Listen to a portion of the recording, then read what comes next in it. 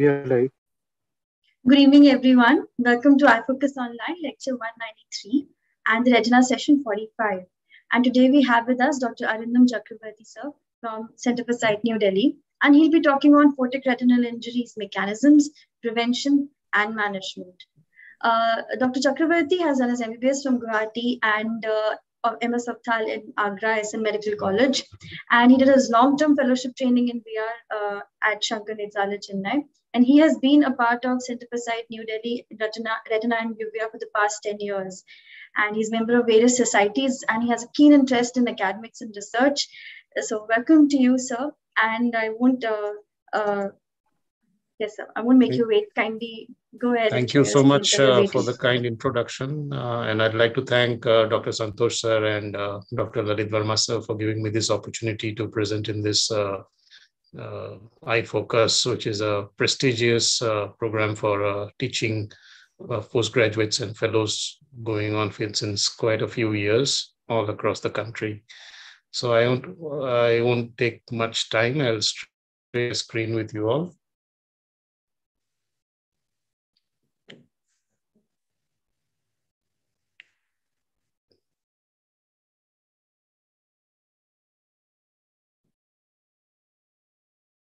So I hope my presentation is visible. Yes. I'm going in slideshow mode. So I'll be speaking today on photic retinal injuries, mechanisms, prevention, and management.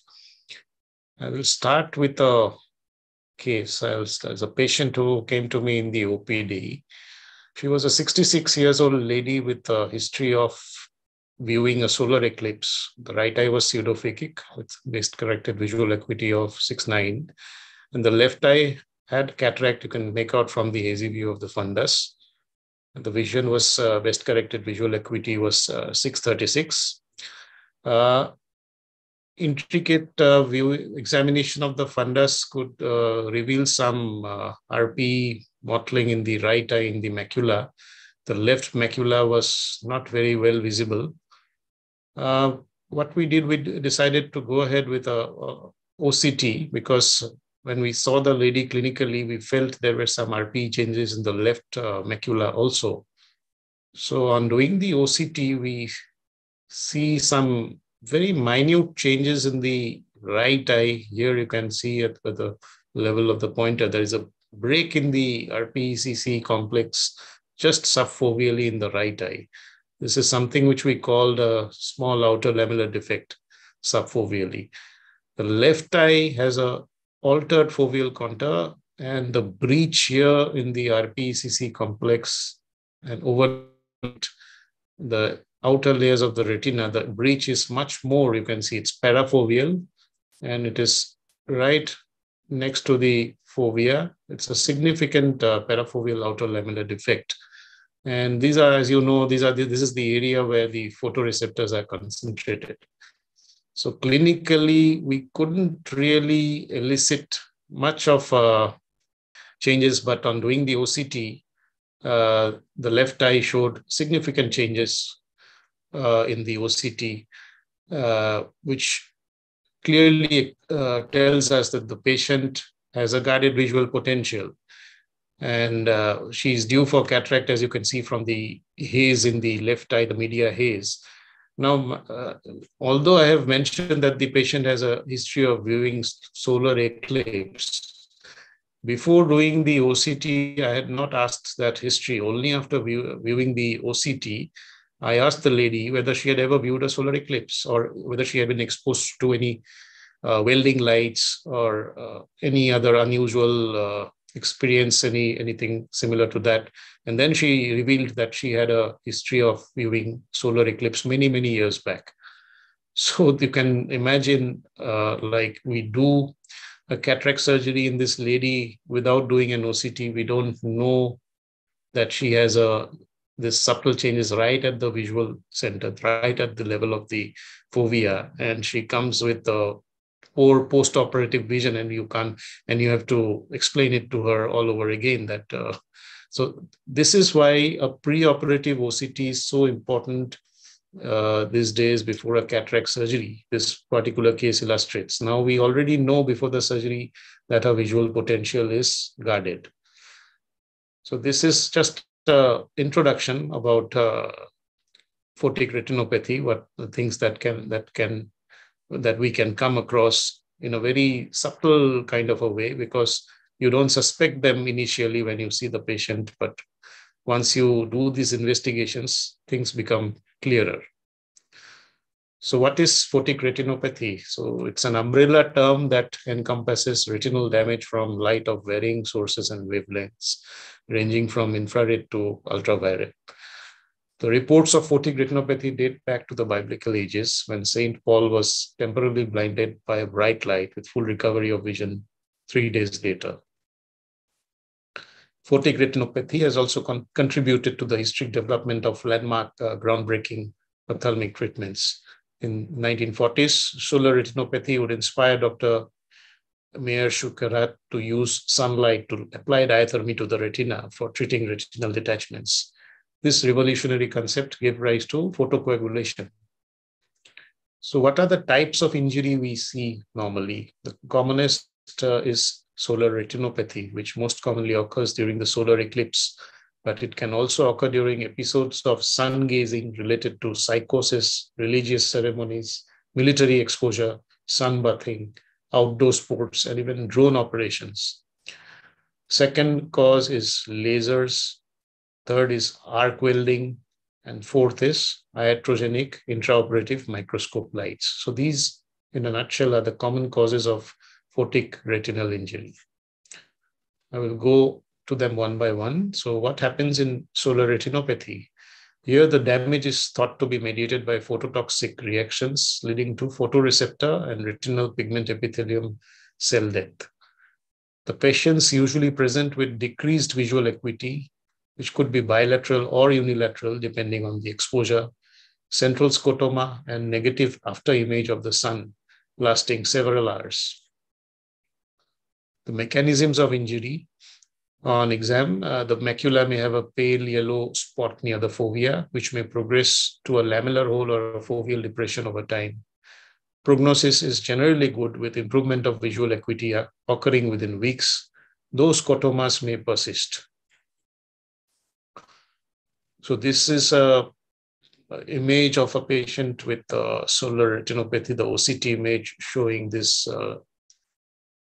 changes in the retina in the focal outer retinal atrophy consistent with solar retinopathy right here. It's a spectral domain OCT, and same in the picture below in the other eye, in the left eye. There is an outer lamellar defect subfoveally. The fluorescent angiography is usually normal, but with chronic injury, it may reveal RP atrophy without leakage. Mostly some degree of staining will be seen in the FAZ. So what are the risk factors? One is young age. People who are young are more curious, and they do things out of fun without realizing the potential implications. And of course, a young person will have a clear crystalline lens. Next is lack of ocular pain while gazing at the sun. Most of us flinch.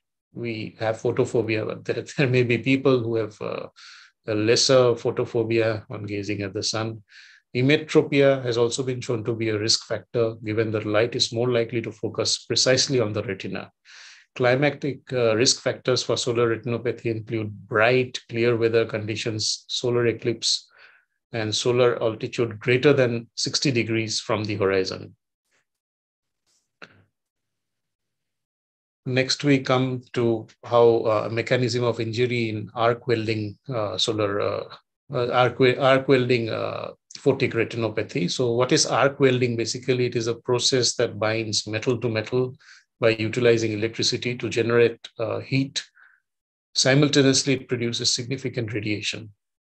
Patients typically present after exposure to arc welding without proper filtering goggle protection. Symptoms include decreased vision, bilateral central scotomas, and metamorphopsia. Exam findings and prognosis is almost similar to solar retinopathy. Then this entity, laser-induced retinopathy. This is not the laser we use in treatment. This is the pointer lasers, which are so common these days. These are high-powered lasers, and they are increasingly common among children and minors due to ease of access. The patients generally present with sudden unilateral loss of vision. It can be even less as 20 by 200 or worse after laser exposure that is occasionally accompanied by a popping noise at the time of injury. So this is again a textbook image where you see a patient with a laser-induced retinopathy. They may also have a visual field defect. An examination may show retinal edema, a macular hole, or hemorrhage, which may be vitreous hemorrhage, subhyaloid hemorrhage, intraretinal, or even subretinal. Of course, this patient here has a subhyaloid and intraretinal hemorrhage causing backshadowing right at the fovea. The prognosis is, however, generally good, with visual acuity improving over the course of days to months. However, permanent vision loss may occur in patients with foveal involvement. What are the risk factors for laser-induced retinopathy? Several case series have suggested that it affects the male, sex, and pediatric population more frequently. A case series and literature review by Top, Pedersen et al. Suggests a rise in laser-induced retinopathy after 2013.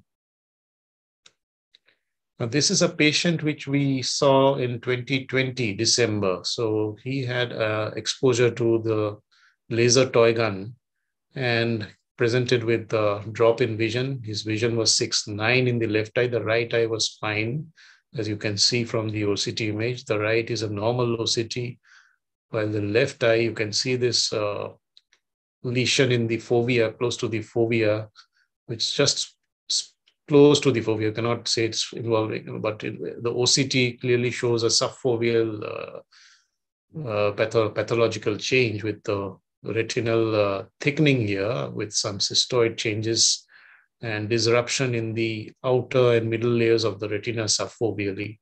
So this is the picture which the patient presented with. The fluorescent angiography of the left eye is shown here, where there is a thin rim of hyperfluorescence increasing in the late stage around a central area of hypofluorescence. It's mostly a staining. It's not a leakage. It's, as you can see, the margins are fairly well defined. So this patient was treated with oral steroids. We'll come to the treatment later, because it was better to do something than do nothing. And although, as we will see from the treatment details, benefit with treatment is mostly anecdotal, and we don't really know how much it helps. But still, this patient was put on oral steroids in tapering doses. And the vision remained on the lower side a week later. This is a picture on 30th of December, 1 week after the injury. The vision was 6/12, waist-corrected visual acuity. Although clinically the changes are kind of settling down, the intensity of the changes are reducing close to the fovea. The OCT is still showing this thickening in the middle layers, and the subfoveal layer shows a lot of irregularities in the RPE-CC complex, indicating photoreceptor damage. After a year, this is 2021 February, the injury has healed mostly. You can see the changes in the RPE-CC complex. There is no edema now, although there is the architecture of the fovea in the middle layers especially are disrupted. The RPE-CC complex is completely disrupted subfoveally and parafoveally, but the patient does maintain 6/9 vision. So this is an example of a patient which we had and who thankfully did not go to severe vision loss. He maintained 6/9 vision. Next, we come to an important cause of photic retinopathy. It's iatrogenic light-induced maculopathy, which was described in 1983 by McDonald and Irwin, who first described iatrogenic light-induced maculopathy from the operating microscope. It's classically associated with cataract extraction, but cases have also been reported from coaxial microscope illumination during pterygium excision, as well as the endoillumination we use during vitrectomy. In this case, the patients are frequently asymptomatic because the damage may not be in the fovea. So they may sometimes complain of a paracentral scotoma postoperatively. Fundus examination may reveal yellow-white pigmented mottling with fluorescent angiography classically exhibiting a mottled hyperfluorescence. So Setinkaya et al. Identified the following risk factors for iatrogenic light-induced maculopathy. They are detailed here. One is increased body temperature, increased arterial oxygen saturation, increased choroidal pigmentation, lightly pigmented ocular fundus, pre-existing maculopathy, the degree of pupillary dilatation, small refractive error, history of hydrochlorothiazide use, and coexistence of vascular diseases like hypertension and diabetes mellitus. Differing the most in presentation and diagnostic imaging, the iatrogenic microscope light-induced photic retinopathy has several distinguishing features. It is the most likely of the photic retinopathies to be non-fovea involving. A literature review by Rod et al. Revealed that 54 reported cases of microscope light-induced retinal injury, 28 were inferior in location, and only 4 were fovea involving. So that is the good part about it, because mostly the fovea is spared in this particular type of maculopathy. The fundus examination will again reveal an elliptical area with pigmented mottling and RPE changes quite similar to the others. The fluorescent angiography shows an elliptical area of staining and mottled hyperfluorescence overlying an area of blockage. The OCT may show loss of the ellipsoid zone with disruption of the RPE.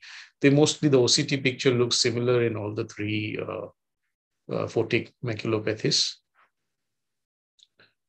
So, as I showed in the first case, which I showed in the beginning, the history is so important when you make a diagnosis of photic retinopathy, and many a times it is the OCT along with the fundus picture which guides you towards the diagnosis.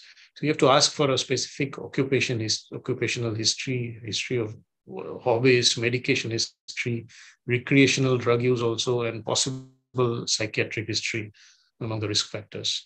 But then again, it is important to note that in a retrospective study of solar retinopathy done in Nepal and Germany, 49% of patients could not remember that they had looked at the sun. So that again is a confounding factor. So diagnosis, the patients again may frequently be asymptomatic, or they may complain of central scotoma. Like the first patient I showed, she never complained of any symptoms as such. It was just the OCT which told us that there may be some history of photic injury in the eye. So solar and arc-welding retinopathy are usually, they present similarly, and mostly the findings are bilateral and symmetrical, because you usually view the sun or the welding with both the eyes open if you do so. But laser-induced and iatrogenic photic retinopathy are usually unilateral, because usually the light is shown at one eye rather than both the eyes simultaneously, and iatrogenic, as the name suggests, has to be unilateral. Pathogenesis. Now, electromagnetic radiation, including UV and visible light, can induce retinal damage by 3 mechanisms: thermal, mechanical, and photochemical. The thermal and mechanical damage are lesser contributors to retinal damage from photic retinopathy, but are the primary mechanisms of action for several ophthalmic laser treatments.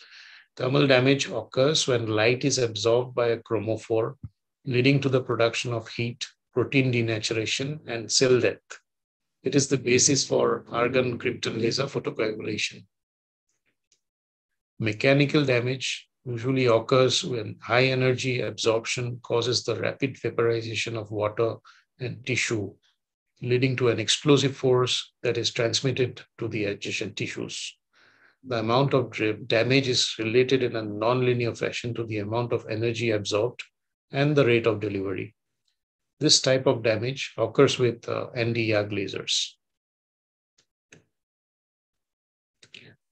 Now, photochemical damage is thought to be the most common mechanism by which photic retinopathy causes retinal damage.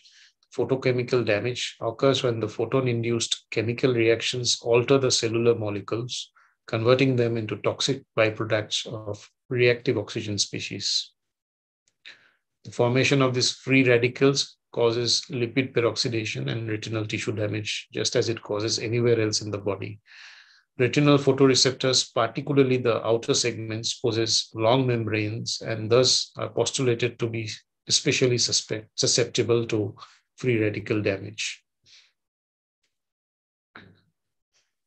So now the treatment part is a little, we really don't have any specific treatment for photic retinopathy other than symptomatic NSAIDs and steroids. And even there, most studies have not shown any definitive benefit with this form of managements. And there are unfortunately no randomized controlled trials for the treatment of photic retinopathy, and no therapy has been proven effective.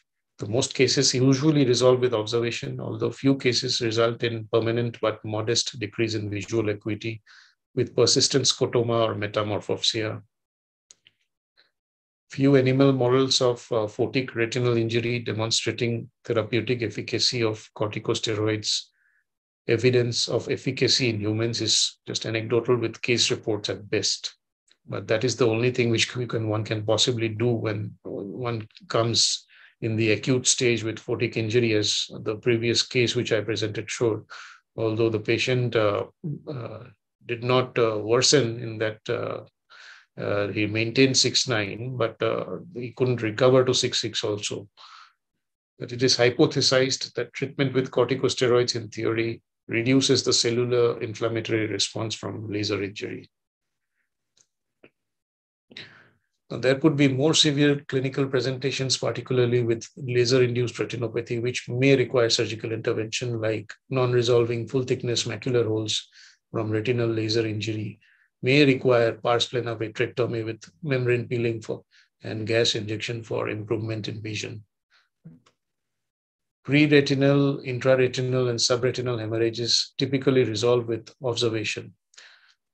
Uncommonly, laser-induced retinopathy may lead to CNVM formation if the laser causes a break in the Brooks membrane.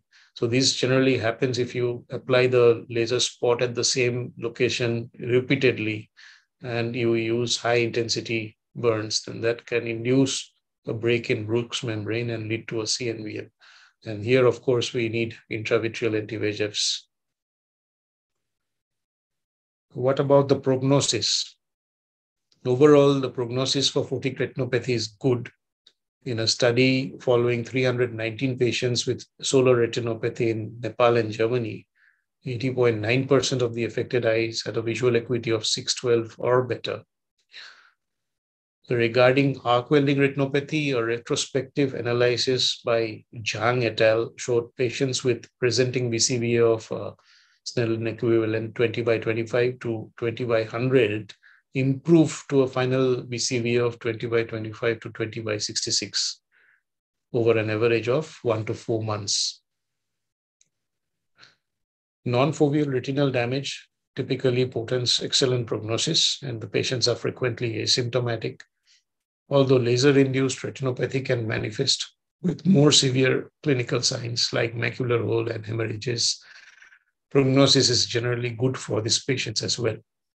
In the case series by Dinesh et al., 6 out of 7 patients recovered to BCVA of 20 by 40 or better, even in this laser-induced maculopathy.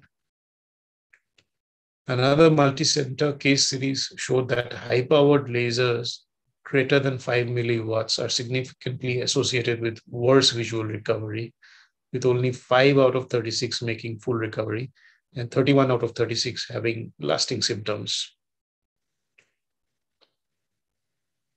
So, a disease which cannot be treated effectively is best tackled by preventive strategies, because given the lack of effective treatments for photic retinopathy, education, prevention, and protection are all of great importance. The American Academy recommends protection with sunglasses that block 99% to 100% of UVA and UVB light. This is mostly recommended for aviators and Air Force pilots. And the government should provide adequate public health information, educating the public that an eclipse is not safe to view with the naked eye. The safest and cheapest method involves a pinhole system with a screen 50 centimeters behind its opening. Alternatively, silver, aluminum, or chromium may be embedded in films to attenuate ultraviolet rays, visible and infrared energy. In addition, arc welders' glass numbers 12 and 14, aluminized mylar, are safe filters for eclipse viewing. Regarding iatrogenic microscope light-induced photic retinopathy, Huarg et al. Found that the most significant and also most modifiable risk factor is prolonged duration of surgery.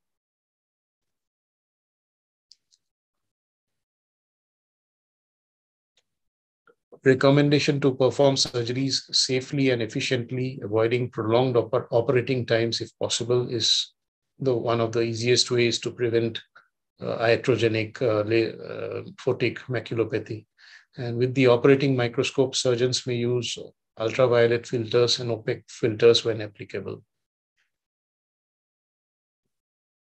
For arc welders protection, the US Department of Labor's Occupational Safety and Health Administration advises goggles or headgear with the appropriate minimum protective shade number, depending on what arc current is being used.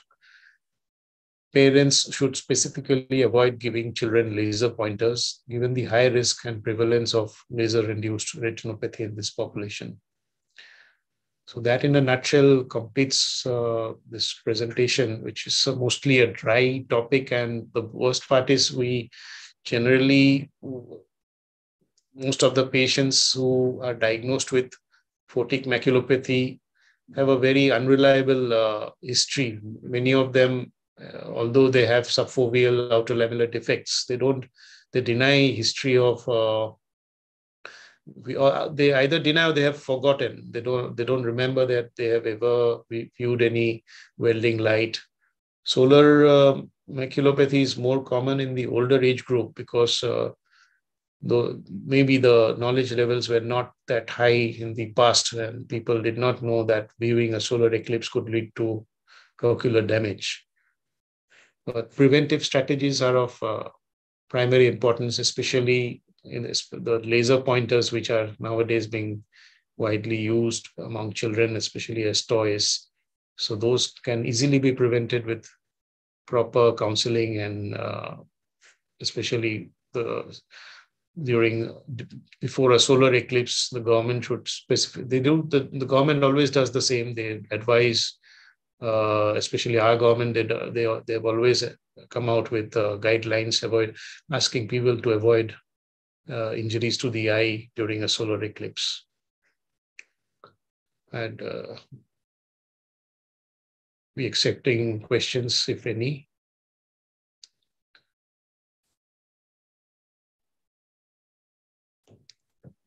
Thank you so much, sir, for covering such an important topic. Actually, for daily use itself, and as well as for the postgraduate purpose, this is quite an important topic. And that's why we even have a lot of questions coming up on this topic from the viewers. Right. Would you like me to take them one by one, sir? I'll stop sharing first, na? I'll just stop sharing. Yes. There's a question on Facebook that would be that can coaxial illumination or endo-illumination cause photic injury, and how would we like to prevent it? Yes, the easiest way out is to have a you don't prolong the surgery to the extent possible. That is the best possible way, and not to focus the light right at the fovea. You should try to avoid focusing light when you are using the endo illuminator. But you do need to do this focusing right at the macula during a macular hole surgery or a ERM removal. But then you have to be careful in finishing the steps as quickly as possible. That needs a lot of expertise. For a beginner, it will definitely take a longer time. So basically, the main way out of this is to reduce the operating time, because the longer you are exposed to the light, the higher is the chances of a photic injury. So the only possible way out is to reduce the duration of the surgery to the extent possible. There is no other way for that. Many a times, even after a macular hole surgery, and the vision doesn't improve, there could be a lot of other causes also, which like the dye we use for ILM staining, that itself can cause maculotoxicity. If you directly inject on the fovea, you should not inject on the fovea, you should inject below the fovea or above the fovea. But suppose a patient doesn't improve post-macular surgery, because if you, in the other retinal surgeries, you generally do not, like for a vitreous hemorrhage or a retinal detachment, you are not focusing the endoilluminator on the macula. You are focusing at other locations. You are doing a peripheral vitrectomy, but mainly in a macular hole surgery or a ERM surgery, you have to work in the macula itself. So there you have to be very careful. Right. So main is the duration. Don't keep on fiddling in the macula. If you've done your job, get out of the area. You have peeled the membrane. Don't keep on peeling. Just finish the job quick. And right. I mean, so for postgraduates, I think it should be kept in mind, specifically even for cataract surgeries. Yes, because it takes time. For a beginner, surgeries do take time. So you have to be cautious on that. There's another question along with that question for postgraduates. One of the postgraduates have asked that, so while doing cataract surgeries, is there any role of viscoelastics in preventing photic injury? I have not come across any such study. If anybody has come across any case report or case series as such, that viscoelastic, it's a medium which will definitely, in addition to protecting the corneal endothelium, it will definitely impede the light to some extent from involving the retina. But I have not really come across any case report detail or any study which has mentioned about viscoelastics protecting from photic injury of the retina. Okay, so theoretically, yes, it is possible, but how much it is actually, how much it works out is difficult to say. Because the main purpose you are doing it is to protect the cornea, and the higher chances of photic injuries during surgeries, mostly in vitreoretinal surgeries. You can ask him or her whether there is any case report. It's interesting. It's a new thing, even for me. Viscoelastic. If there is any such case report, I'd request the person to share it with us. Sure, sir. So, do you think that photic injury has any increased preponderance in cases where there is an underlying retinopathy, that is like diabetes or hypertension? That's what one of the studies which I just showed, it mentions that there is a higher chance of photic retinopathy in patients with vascular diseases like diabetes and hypertension, which has been studied and has been found to be true. So yes, a diabetic or a hypertensive and patients with those particular type of diuretics, which I mentioned, hydrochlorothiazide, they are more at risk, definitely. Right. So, and specifically, so in solar retinopathy cases, will it always be bilateral? Like we can't say that for the iatrogenic ones, or it would be quite unusual for a person to view a solar eclipse with one eye closed. So that's one of the differentiating points. So mostly the person will see with both the eyes open. Yeah, although if there's a possibility, if there is a lot of photophobia, one eye may close more than the other, and maybe there could be some It's possible. Again, it's theoretically possible that a person with solar retinopathy may have it just in one eye, but you would expect it to happen in both the eyes. That's one of the points I mentioned. One of the different points, like solar and arc welding retinopathy, they are usually bilateral, whereas iatrogenic, because you're doing surgery in one eye, that's Right, usually unilateral. Right, sir. So you have mentioned the role of corticosteroids in photic injuries. As I said, there is no proven benefit. Like suppose many times when the patient comes with clinical practice is many a times different from what the books teach us, although the books and the evidence does not show much of an evidence of benefit with corticosteroids. This has been, but when a patient comes to you with an acute injury and you know there is the OCT shows retinal edema, intraretinal edema, and changes in the RPECC complex, so at least it will not cause any harm. Corticosteroids will at least reduce some amount of the inflammatory response. So it's a good idea to give corticosteroids when it's a fovea involving injury. At least it will, whatever visual potential the patient has, at least that much it will maintain. So if the patient comes with an acute injury involving the fovea, yeah, it's better to give corticosteroids. Right. And similarly, so what about the role of anti-VEGF in these cases? Anti-VEGF has a very specific indication only if you have a CNVM. That's not for any. I think steroids is a better anti-inflammatory drug for this condition rather than anti-VEGFs, because anti-VEGFs, yeah, if you develop a CNVM due to photic injury, as I mentioned, if you apply high intensity laser, even while doing a focal laser, and you breach the Brooks membrane, then you may create neovascularization. In that case, yes, anti-VEGFs, but just photic injury with no CNVM, I think steroids are a better choice. Okay, so we have a connective question to that. That is that how do you differentiate between a CNVM due to photic injury and even AMD? You have to look at, see if there is associated drusen and for number one, of course, the history of laser. So if you have a history of laser and there is no other feature, like patient is neither a high myope, you have to rule out the other CNVMs, like you have to rule out age-related ARMD related CNVM. If it's a ARMD related CNVM, you will definitely see drusen in the other eye.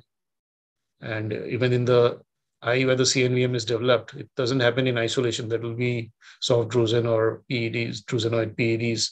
So that rules out ARMD. If there is no drusen in either eye, then you have to think of the other things is of myopic CNVM. If there is a myopic CNVM, you will know that this will be a myopic eye. All the other features of myopic fundus will be there. Then next comes inflammatory CNVM. Inflammatory, you will see evidence of old choroiditis. So what else? Like trauma-induced CNVMs are also there. And CNVMs can also arise out of osteomas, choroidal osteomas. So angioid streaks. So you will see associated findings of the other diseases which we are talking about. If it is a laser-induced CNVM, mostly you will have a history of laser. Why was it done? Was it done for, sometimes even therapeutic, you have treated a focal CSR leak with laser, for example. Even that can lead to a CNVM if you've used very high intensity burns. So history of laser and the associated findings are the main features. You will have the other findings in the other causes. Okay, so there are two interesting questions, which are the environmental components. So one question is that, do you think that there is any difference in the incidence in areas where there is ozone hole component? Quite likely.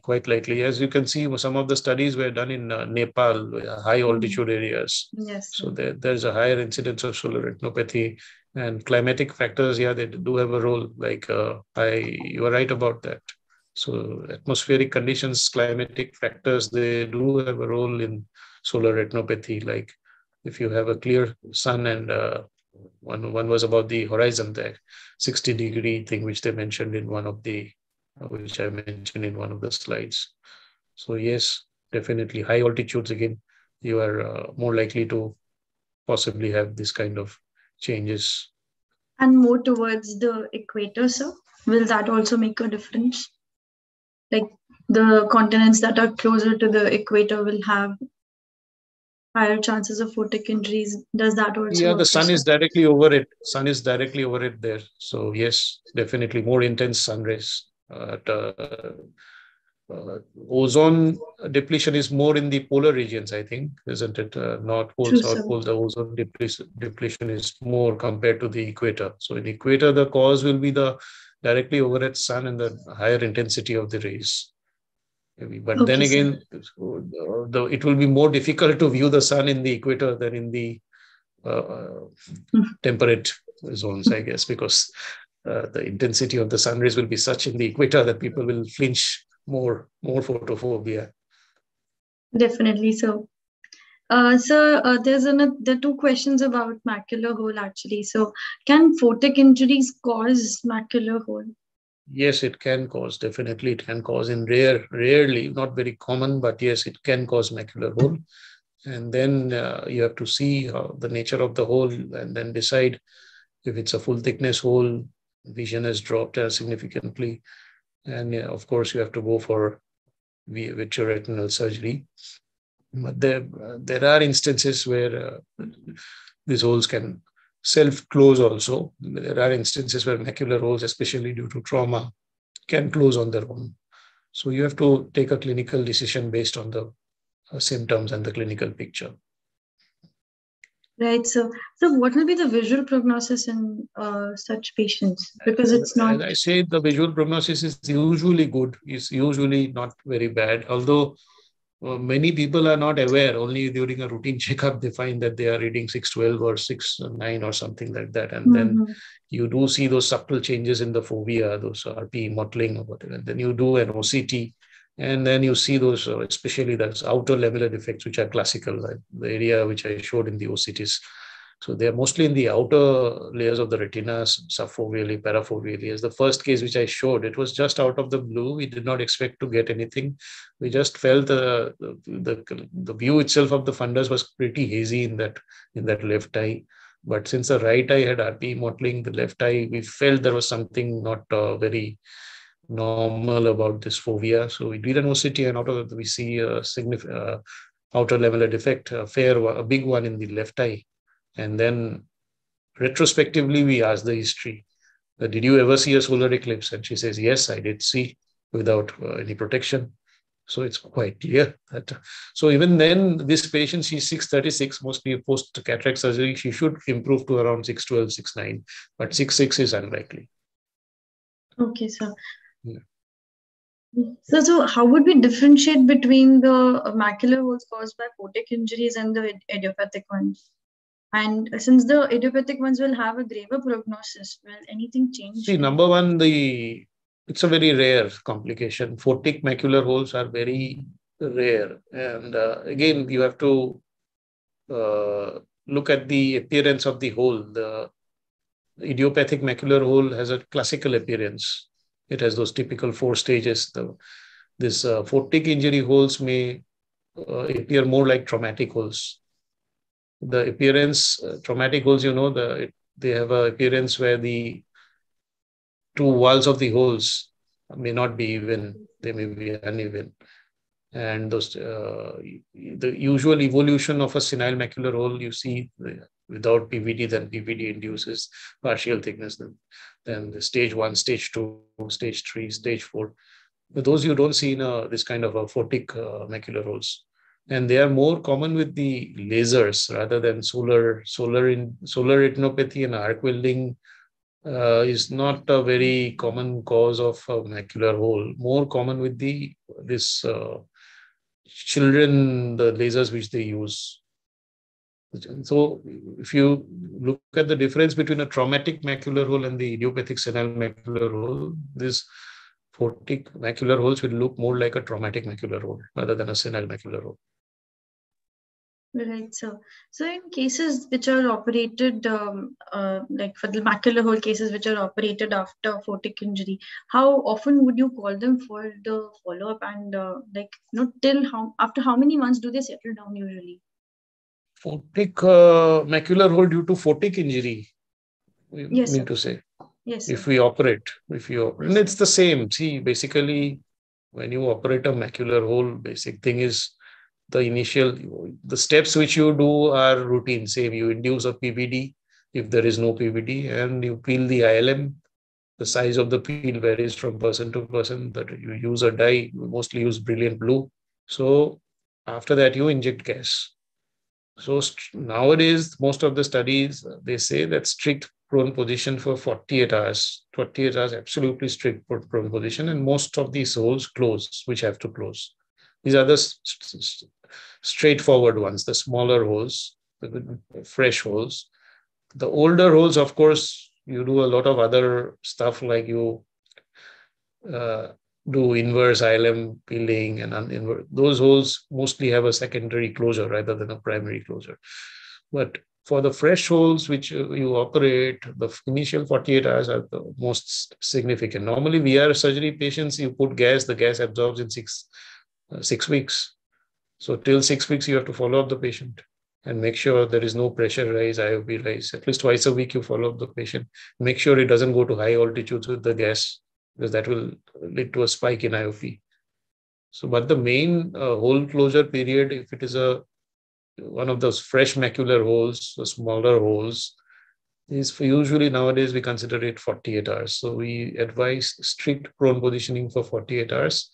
After that, we do the OCT. As the gas moves up, so you can do an OCT. So by 1 week, we get to know whether the hole is closed or not. If the hole is closed, the rest of the monitoring is basically make sure that the tapering of eye drops, and so that there is no infection or other complications or like retinal detachment or anything. But yeah, such patients do need to be followed up every 3 months for at least a year after the initial 6 weeks. Okay, sir. So there's another question about the cases developing the solar injury in the initial phase, like the vision are just they've just lost like 2 lines or so. How would you like to follow them up, and what investigations would you like to do for these patients? Like, would you like to do a regular OCT, or how would you like to follow up, and what complications are you looking at? That's what means you don't really, if the extent of severity is usually manifested in the presentation itself. So if there is mostly they self-resolve. So main thing is you don't really go in and intervene in such patients. See, if the patient has come, and they usually mostly they come with solar retinopathy. Most of the patients I've seen have come with old history. So it's already done. Nowadays, it's very rare that somebody will come with a solar maculopathy. More likely, acute presentation will come from a viewing a welding light or that Right. laser injury. Even the iatrogenic injuries, very few I have seen. I mean, iatrogenic laser induced injuries, very few I have seen. Mostly you will see welding light injuries and the pointer, the ones which children use, the pointers, the laser guns. So in those cases, most of the manifestations are there when the patient is presenting. As time goes by, you will only see a improving picture. Rarely does it go to a deteriorating picture. It's very uncommon that if the patient has a macular hole, it will mostly manifest in the beginning itself. It will not very rare for it to develop at a later stage. Okay, So sir. follow the patient initially, at least for a month, do a weekly follow-up. At least give him, if it's acute injury, at least oral steroids, topical NSAIDs. That much you give, follow on a weekly basis. After a month, if there is, mostly they improve within a month to 1 to 4 months, they usually improve. So after a month, you call them on a monthly basis for till about 4 months, and then that's the maximum. That's the thing. You don't have too much of treatment options here. So that's why prevention is better. You don't really can do much if there is even any vision deficit. And some of these patients do stabilize around 6.9. They don't go back to 6.6. Right, sir. So another question is it always foveal or parafoveal? No, it doesn't. It's not always foveal. It could be parafoveal also. Like the first picture, first patient again, if you remember. The right eye was subfoveal, but the vision was 6.9, and she was not complaining of anything. The left eye, which had cataract, was parafoveal. Right, sir. And even there, she had 6.36 vision. So parafoveal outer lamellar defects, you expect a better vision actually than the right eye. So it could be, but most of the patients do have subfoveal changes. Right, sir. So the last question would be about the counseling of the patient, sir. Like I'm sure that it takes a lot to convince them. Yeah, many, Yes, especially if it's a young patient, they have a lot of questions. They say, when will we ever become normal? Symptoms mostly will be blurring of vision and some degree of metamorphopsia. They will say some of the letters will be cut with this. When they are asked to view these lens, they will say some of the letters appear cut. To counsel them that it's a good thing that you have maintained this much vision. You'll have to accept this, that this is not going to get normal. So since you have to tell them that you have to tell the positive side that it could have been much worse, but at least most of the patients we do see, they're not mostly 612. Below 612, 618 is uncommon. Mostly there's 6.9, 6.12 range, but some of them are symptomatic. You have to counsel them that they are not going to harm you. You have to live with it, and they're not going to worsen. They usually don't worsen. They're stable. That's what you have to tell them, that these are stable issues. This happened because you viewed this thing. Now it cannot reverse back to normal. So, but it won't go worse also. That much you have to tell them. Right. So that is a very important pointer that you have told, because it's very important to counsel these patients as they're not Very going important. to get. Yeah. The young patients, especially, they have a lot of questions. Yeah, true. True, sir. Thank you so much, sir, for covering such an important topic for all of us, for postgraduates, and even as ophthalmologists, because this is a topic which is all pan speciality. So it's something that we all have to take care of. I could do justice to the topic. You definitely did, and you answered all the questions duly. So thank you so much for taking out your time, sir. Thank you, sir. Thank you so much. It's been a pleasure. Thank you, viewers, for being here. And we'll see you next on April 8th. That is Posterior Segment Trauma by Dr. Mahesh Shanmugam, sir. So see you all for the next session. Thank you, sir. Thank you. Good night. Good night.